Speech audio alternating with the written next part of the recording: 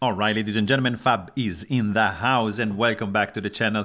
Today I'm in the house with a Civivi Exarch front flipper here with me for a quick review. And you know what? Don't forget to like, subscribe, leave me a comment down below. Check out Fablades.com and check out @Fablades on Instagram. And you know, let me know what you guys think. Connect, leave me a comment, send me a feedback. Let me know what are your feelings about this little fella. We're gonna check it out real quick. This is a front flipper made by Civivi. It's the Exarch. Made in China. It's a budget knife. It's gonna be probably in the, I think, $50–60 range, so not expensive, let's say. But it's well made. It's a nice one. It's a fun one. There's some nice features that I appreciate about this one. It is a front flipper. It's pretty sleek, nice straight lines, very simple construction. You get 2 screws. It is a liner lock with G10 scale with some texturing going on, as you can see. And you get stainless liners, which are skeletonized on the inside. Look at that, pretty cool to reduce the weight. G10 backspacer, deep carry pocket clip.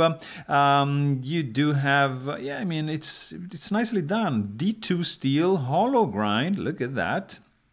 It's a cool one, guys. Yeah, it's a nice front flipper. You can use your thumb. You can do like a kind of like, not like that, but maybe like that. And yeah, it has a nice fidget factor. This guy runs on bearings. It has like a very cool design pocket clip with these windows. You know, you have the window to access the screws over there, but it's all right. It's deep carry. It's going to be completely buried down in the pocket.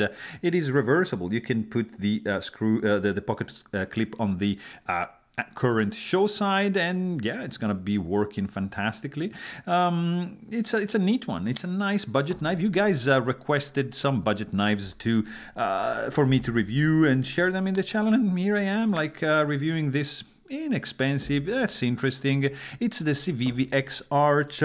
It is. It has a nice captive pivot, which you don't even find on like very high-end knives. Sharpening choil. I mean, you get some rounded spine, jimping. I mean, it is well made. It checks pretty much all the boxes, and it's a good one for the price, especially. I mean, it's pretty good. Let's quickly check the weight because it's not like a super heavy one. You know, G10 skeletonized liners, thin stock for the blade are going to contribute to get to 2.63 ounces in your pocket for this little fella. So you're going to basically forget about that when it's the summertime. So there you have it. Hope you guys enjoyed this video. And if you want to know more, you can check out my full-length review. Thanks for watching. Stay tuned.